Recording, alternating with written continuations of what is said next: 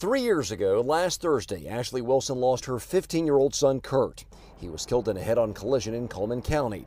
The other driver, Brad Meeks, was not charged for 5 months, and his case took another 2 years to go to trial. There's a lot of sleepless nights, a lot of prayers.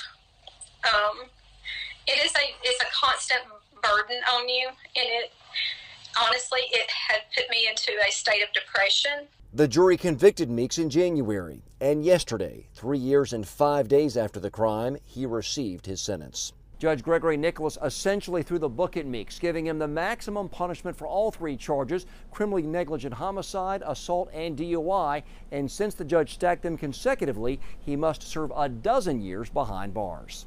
I do feel like there is a weight lifted off of me.